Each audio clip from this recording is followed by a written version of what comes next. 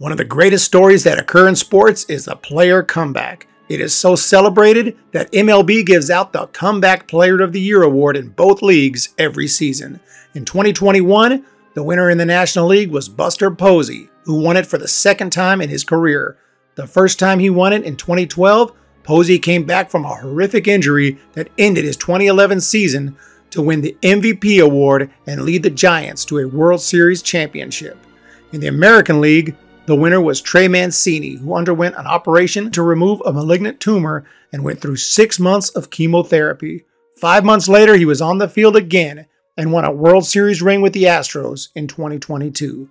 Amazing comebacks like these are somewhat rare, but do happen, and today we'll be counting down 10 more inspiring comeback stories. Before getting to the main list, however, I have 2 honorable mentions in addition to Posey and Mancini. Honorable mention number 1, World War II heroes. An extremely honorable mention goes to all the players who stopped their careers and went to serve their country in World War II, many of whom returned to the majors just as good, if not better, after 3 years of not playing the game.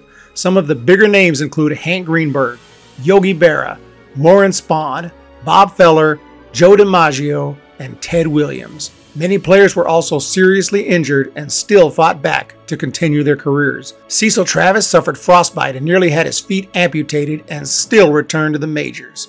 Dixie Howell was held at a German POW camp for 6 months. When he was finally freed by the Allied forces, the 6'2" pitcher, whose normal weight was 210, weighed just 135 pounds. After missing 9 full seasons of MLB, he came back to go 8-3 with a 2.93 ERA for the Chicago White Sox. Honorable mention number 2, Drew Robinson. In one of the most incredible stories in professional baseball history, we have former Texas Rangers prospect Drew Robinson. Robinson played 7 seasons in the minor leagues, hitting 20-plus home runs in 2015 and 2016, then making the Rangers opening day roster in 2017. He struggled and ended up bouncing back and forth between the big leagues and the minors, finishing the year with a .224 average and 6 home runs. Robinson was eventually traded to the Cardinals, where he spent most of 2019 in the minors. So far, his MLB career had not gone the way he had hoped, and on January 6, 2020, he signed as a free agent with the Giants. Unfortunately, that was the year spring training suddenly ended due to COVID-19. Robinson returned to his home in Las Vegas and struggled with severe depression during a very depressing time. He decided to end his life and attempted to do so with a handgun, which he aimed at his temple and fired. Miraculously, he wasn't killed and decided he wanted to live, calling 911 for help. He lost an eye along with his sense of smell and taste. Robinson figured his baseball career was over, but after taking a round of batting practice, he realized his ability to see the ball and time his swing wasn't that much different. As long as he could see the ball with one eye, Robinson believed he could still play, and the Giants gave him the opportunity.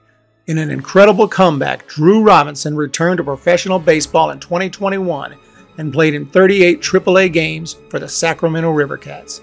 He hit 3 home runs, but unfortunately struggled to make consistent contact and never made it back to the big leagues, which is why he is an honorable mention. Still, the fact that Robinson survived a suicide attempt using a gun to the head, lost an eye, and still hit 3 more professional home runs is an incredible story on its own. Now let's move on to the top 10. Number 10, Tommy John. He has a name that no baseball fan has not heard of. But long before Tommy John's name was known for a surgery, he was a prospect with the Cleveland Indians. He had a great curveball and established himself as one of the premier starters in the game after being traded to the White Sox. In 1968, he made the All-Star team and had an ERA of 1.98. Later, after being traded to the Dodgers, he went 16-7 in 1973 with a 3.1 ERA. In 1974, he was 13-3 with a 2.59 ERA. At this point, he had had more than a solid 12-year big league career, leading the league in shutouts twice and in win-loss percentage twice. Unfortunately, it was at this time when he had what was considered at the time to be a career-ending injury, a torn UCL. There was just no coming back from that. That is, until orthopedic surgeon Frank Jobe, who worked for the Dodgers, performed a ligament replacement surgery on John. It was a revolutionary procedure that has since become standard surgery for pitchers, allowing them to continue their careers after injuries that were once considered career-ending.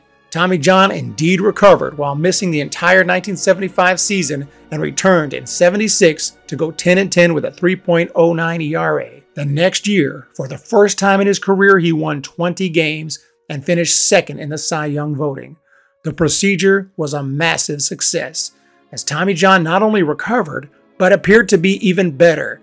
He made 3 straight All-Star teams and won 20 or more games in 3 out of 4 seasons. John played an incredible 14 more seasons after the surgery, giving him a 26-year career in which he won 288 games. The surgery has, of course, since been known as Tommy John surgery or simply Tommy John. Although his comeback has since become standard in the game today, since he was the first to do it and came back with such an insane degree of success, Tommy John is included in today's list of the top 10 comebacks of all time. Number 9, Jose Rijo. Most hardcore baseball fans from the late 80s and early 90s will remember Reds pitcher Jose Rijo, who was a constant in the Reds rotation for many years.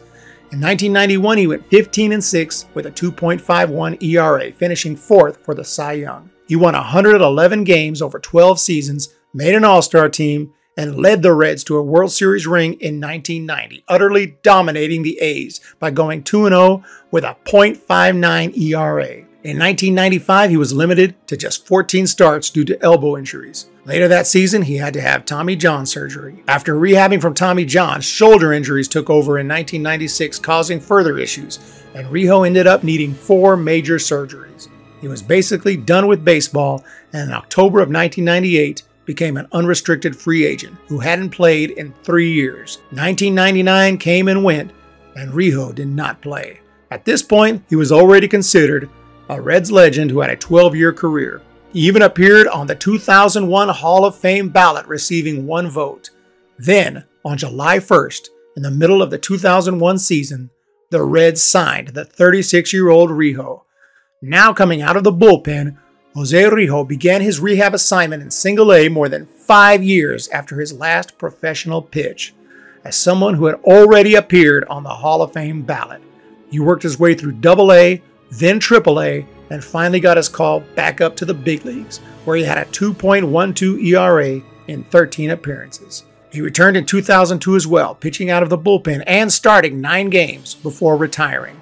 Rijo's story may not be the most dramatic, but considering that he was out of the game long enough to appear on the Hall of Fame ballot and still came back to give the Reds a strong bullpen arm is absolutely amazing, and Jose Rijo makes number 9 on the list. Number 8, Sean Burroughs. Coming in at number 8 is third baseman Sean Burroughs, the son of Jeff Burroughs, who hit 240 big league home runs. Sean was supposed to be even better. As a child, he was a baseball prodigy, elite as both a pitcher and hitter. Burroughs threw back-to-back no-hitters in the Little League World Series and later led USA to a gold medal in the 2000 Olympics. Burroughs' minor league career started with a bang when he hit .363 in A-ball with 85 runs driven in. In 2001 in AAA, he hit .322. Sports Illustrated touted him as a can't-miss prospect. And at first, they seemed to be right. Burroughs hit .286 in his first full season, then .298 in 2004. He had a solid on-base percentage, didn't strike out much, and although he hadn't shown a lot of power, he looked like he was on a path to a successful big league career. Then, his career fell apart. A slide into second base at Dodger Stadium caused a broken blood capsule in his leg. He was traded to Tampa Bay, where he hit just .190 and spent most of 2006 in AAA. He played in a few minor league games with the Mariners organization in 2007 and then, just like that, was completely out of baseball. Burroughs ended up wandering the streets of Las Vegas and struggling with substance abuse. He said that when he was at his worst, he was eating cheeseburgers out of garbage cans. Fortunately, his story does not end there. Nearly 3 years after his last professional game, Burroughs decided to try to get his life together and play baseball again. He says, "I was out of shape with big black bags under my eyes, bad hair, hadn't shaved for weeks on end, hadn't eaten anything other than French fries and Slurpees." Burroughs moved back in with his parents, started to work out, got back in baseball shape, and called his agent to find an opportunity anywhere. His agent got in touch with the Diamondbacks and convinced them to sign him to a minor league deal. He tore up AAA that year, hitting .412, earning a call-up to return to Major League Baseball. Burroughs hit .273 with the Diamondbacks, hitting his first MLB home run in 6 years. He retired after the 2013 season and never became the superstar he was expected to become, but still had one of the most inspiring comebacks in MLB history. Number 7, Matt Bush. Up next is the #1 overall pick in the 2004 MLB draft, Matt Bush. He was a shortstop and pitcher with an incredible arm and powerful bat. In high school, Bush hit .450 with 11 home runs while maintaining a 0.73 ERA on the mound. He was a five-tool talent with an insane ceiling. However, troubles began before his professional career even got going. He was suspended for taking part in a fight outside a bar in Arizona. He eventually hit just .192 with no home runs in his first minor league season. The next season, his first full year, he hit just .221 with 2 home runs and a ball, despite 453 at-bats. Things were not looking good on the field for the first overall pick. And off the field, things looked even worse. He was arrested a second time for fighting in a bar and received multiple DUIs. He showed up to games hungover and in 2007 hit .204 with a single home run. The Padres considered him a complete bust and traded him to the Blue Jays, who put him on a zero-tolerance policy. That lasted about a month when Bush reportedly threw a baseball at a woman's head and banged on her car window after she drew markings on his face at a party. The next day, he was released and missed the entire 2009 season. Every comeback attempt from there was thwarted by another one of his insane antics. In 2012, he was set to begin the season in AAA with the Rays organization, now as a pitcher, until he crashed his car 3 times in a matter of hours, first colliding with another car on an illegal U-turn, then hitting a light pole, then knocking a 72-year-old man from his motorcycle, severely injuring him. He left the scene of each accident. He spent the entire 2012 season in jail and was charged with a long list of counts, including 1 count of DUI with serious bodily injury and 2 counts of leaving the scene of an accident. He was released from prison in October 2015 and hadn't played a game of professional baseball in over 4 years. He got a job at Golden Corral and, in an attempt to return to the game, held a showcase right there in the Golden Corral parking lot, since it was the only place he was allowed to go. Incredibly, he impressed Rangers scouts enough that they brought him to Texas in December for a more formal tryout. And to make a very long story short, Bush signed with the Rangers, went to the minors, and earned his first call-up to the majors, 12 years after being taken first overall in the 2004 MLB draft. Bush was kept on a no-tolerance policy with several requirements and stipulations, and this time, he stuck to it. He went 7-2 with a 2.48 ERA in 2016 and began an MLB career that continues today with the Milwaukee Brewers. Although there's no possible way to excuse Bush's behavior early in his career, he did serve his time and completely change his life while making one of the most improbable comebacks of all time. Number 6, Rick Ankiel. Coming in at number 6 is a former pitcher named Rick Ankiel. In high school, Ankiel was a stud, going 11-1 with a .47 ERA and 162 strikeouts in 74 innings. He was a hot name in the draft and was selected in the second round by the St. Louis Cardinals, receiving a signing bonus of $2,500,000. He immediately impressed in the low minor leagues, striking out 222 batters in 161 innings with an ERA of 2.63. The next year, between AA and AAA, he was even better, with a 2.35 ERA and 194 strikeouts in 134 innings. He didn't walk a ton of hitters and showed the same confidence that he had in high school. There was no reason to think Ankiel wouldn't be an ace in the big leagues. He had an impressive rookie season in 2000, going 11-7 with a 3.5 ERA and 194 strikeouts, finishing second in the Rookie of the Year voting. The Cardinals made the playoffs that year, and in Ankiel's first playoff start, something strange happened. After throwing 2 scoreless innings, he suddenly had a complete meltdown, walking 4 batters and throwing 5 wild pitches in 1 inning.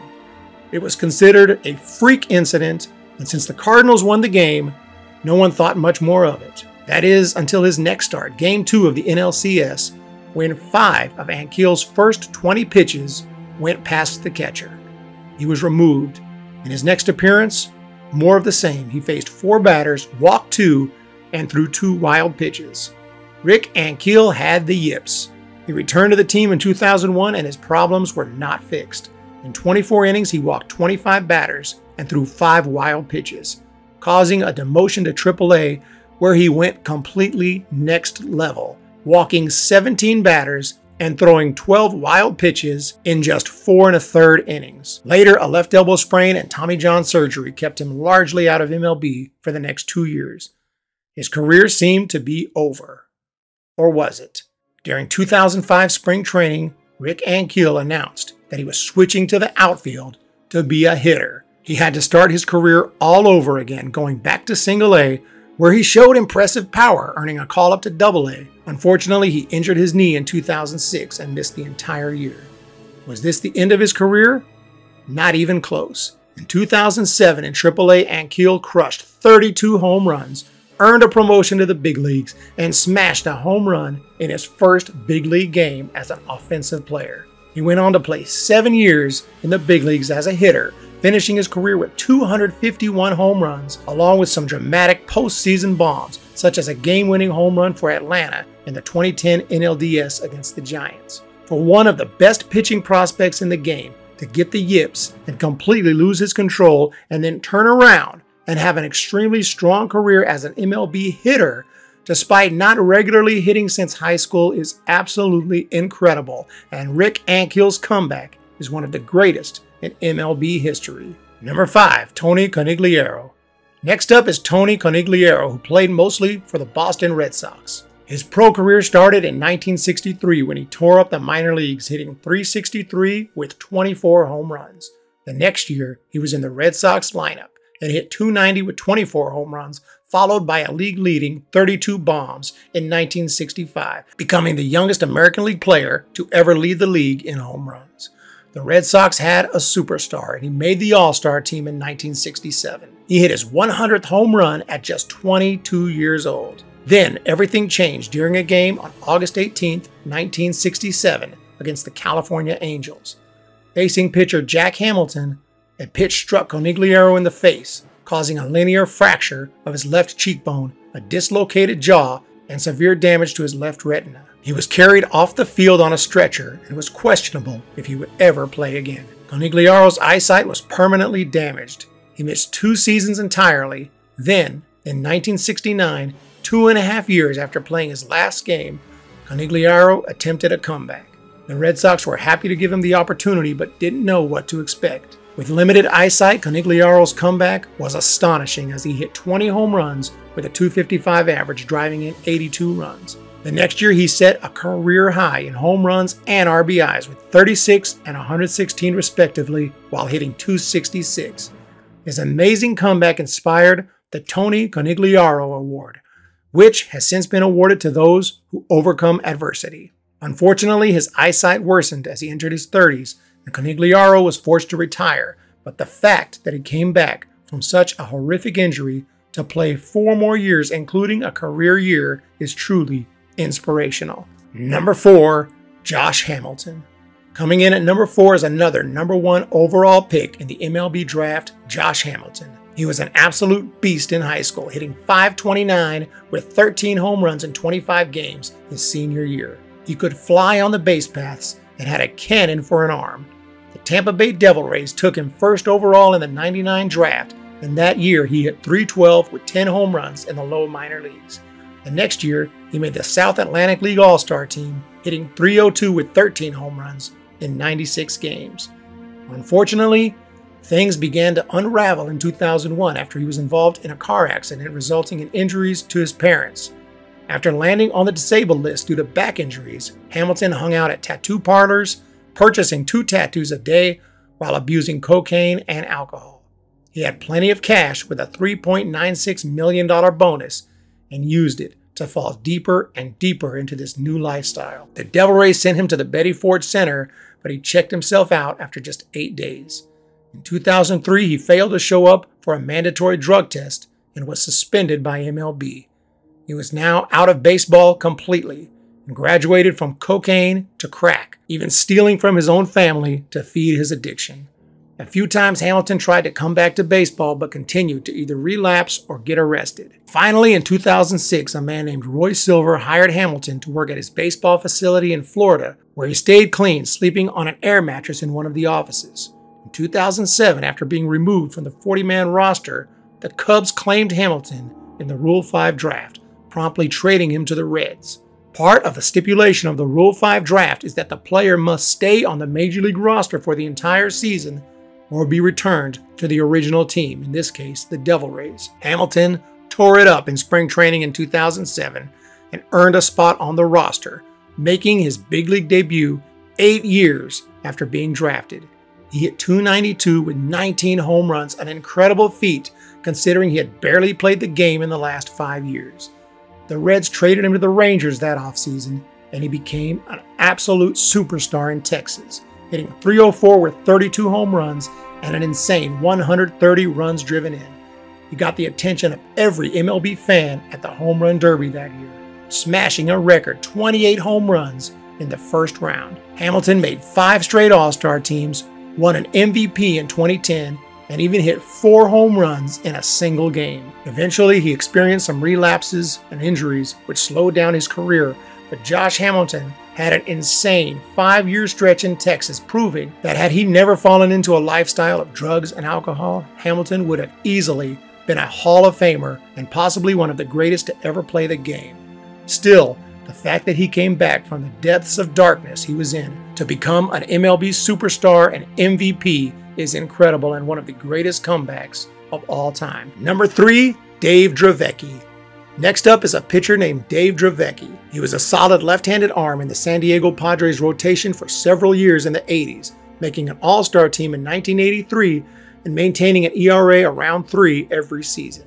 On July 4th, 1987, the San Francisco Giants traded for him, along with Craig Lefferts and Kevin Mitchell, for Mark Grant, Mark Davis, and Chris Brown. He pitched well for the Giants, including a shutout performance in the 1987 playoffs against St. Louis. In 1988, he was pitching well with a 3.16 ERA after 7 starts when a cancerous tumor was found in his pitching arm.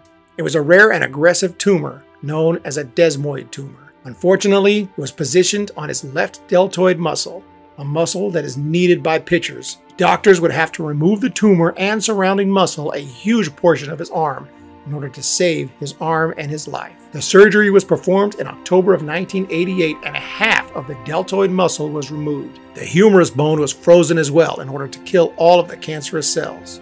Doctors advised him that he would never pitch again. Dave had other plans. His rehab was astonishingly fast, going from not being able to move his arm at all to lifting 1-pound dumbbells to actually pitching, all in a matter of months. And by 1989, Dravecky already felt ready to pitch again, although doctors urged him to wait until at least 1990. They feared that the frozen humerus bone could snap if it is stressed too early. But Dravecky was determined to return that year, and he did, returning to the minor leagues in 1989 on a rehab assignment, where he threw 3 complete games, including a shutout with an ERA of 1.8. It convinced the Giants that he was ready for an official comeback game, and it occurred on August 10, 1989 in an amazing day at Candlestick Park.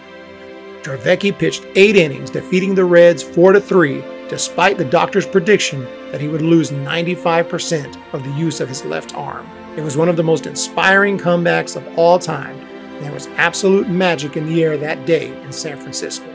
Unfortunately, it was short-lived, as during his next start in Montreal, he felt a strange tingling in his arm, continued to pitch anyway, and broke his arm on a pitch. Later, the cancer returned with a vengeance, and he had to have his arm amputated. Although he probably should have waited until at least 1990, as doctors recommended, Dravecky is an absolutely amazing athlete with incredible determination, and his comeback was one of the most inspiring moments in baseball history. Dave Dravecky continues to travel the country today and give motivational speeches. Number 2, Eddie Waitkus. Coming in at number 2 on my list of the top 10 inspirational MLB comebacks of all time is first baseman Eddie Waitkus. Waitkus began his pro career with the Cubs organization in 1939, hitting .326 in the minor leagues and earning his first promotion to the big leagues by 1941. In '42, he spent the year in the minors, hitting .336 for the Los Angeles Angels of the Pacific Coast League. Then, World War II happened. He was a hero, earning 4 Bronze Stars. On one occasion, he left his foxhole, entering into enemy gunfire to save his comrade's life. He returned to baseball in 1946 after missing 3 entire seasons due to the war and hit .304 for the Cubs, eventually becoming an all-star first baseman.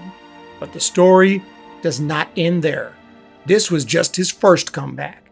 And in June of 1949, Waitkus was hitting very well for his new team, the Philadelphia Phillies, with a .306 batting average. But there was a mad fan from Chicago who had worshipped Waitkus, named Ruth Ann Steinhagen. She had created a shrine to him with hundreds of photos and newspaper clippings.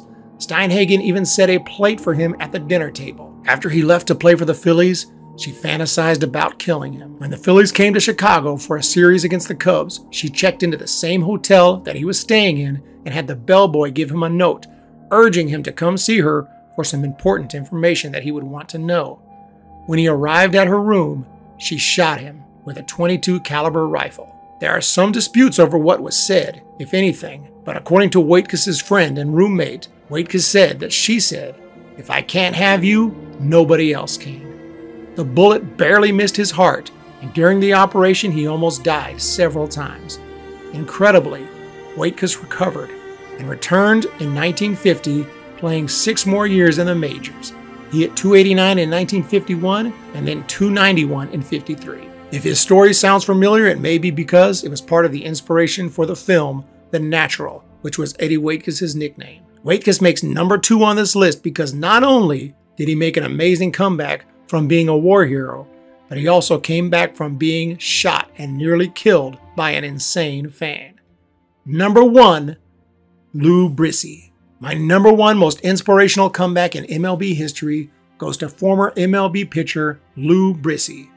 Brissy was born in Anderson, South Carolina in 1924 and grew up in the town of War Shoals, a location where the most popular baseball was played in local textile leagues. Brissy's career began in 1940 on the War Shoals baseball team. He was a talented young pitcher who, as a dominating lefty at 6'4", caught the attention of Philadelphia A's manager Connie Mack in 1941. He signed a contract with the A's with the understanding that he would pitch for 3 years in college and then begin his professional career. Unfortunately, before he could complete his college career, World War II broke out, and he joined the United States Army. By 1943, he had deployed to Italy, and his unit, the 88th Infantry Division, saw a lot of action and suffered many casualties. After 14 months of fighting, in December of 1944, his unit came under heavy artillery fire. At least 12 men were killed in the attack, and one explosion went off near Brissy, whose last memory before falling unconscious was of himself half in and half out of the water